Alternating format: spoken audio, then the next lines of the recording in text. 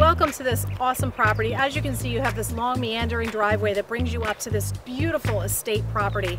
You have a farmhouse here that has the original home with an addition that matches the original build. It is so well done, you won't even know you're going from old to new. And the lower level basement area is a walkout, and it has taller ceilings. It's actually usable. You don't see that often in old farm homes. So this property is super special. Come check it out. You have this beautiful outdoor extended grilling area, and it's right off of the main house and the barn. So it gives you this really great spot to have a party.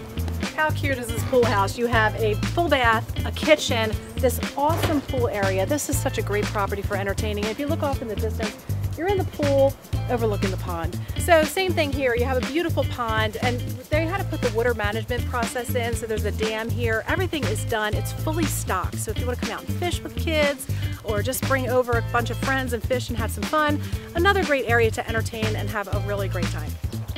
So as you can see, we have some fenced off area for your animals. We have horses, we have stalls, all the kinds of things you could possibly want. And of course, you could own a donkey. And you have the barn, this beautiful restored two-story structure. They did all cypress wood. This was done with top rate materials. It is beautiful. You have 8 stalls. Any kind of animals you want to have here. It is amazing. So this is another great piece about this property.